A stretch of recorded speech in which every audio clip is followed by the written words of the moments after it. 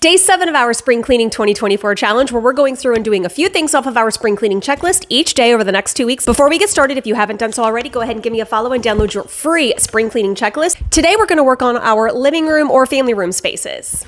Let's start with toss pillows and blankets. If you can remove the covers, please do so. Otherwise, throw the whole pillow into the wash along with your throw blankets. If the pillows can't be washed, you can always run a vacuum over them. That will help a lot. Next, we're going to work from the top down. Let's get any wall pictures, art, decor. Next, let's move on to any shelving. Let's get those all dusted. Be sure to dust all of the knickknacks and items when you put them back. Next, let's move on to cleaning and dusting any electronics in the room. And then the furniture, I like to obviously get the top, but I want to get the sides, the doors, inside cabinets, give them a really good deep clean. For any furniture that is fabric covered, we're going to take a vacuum and get all of that cleaned really good. This is also a great time while you have that vacuum out to get underneath the furniture. We'll finish up by getting the lamp. Join me tomorrow for day 8.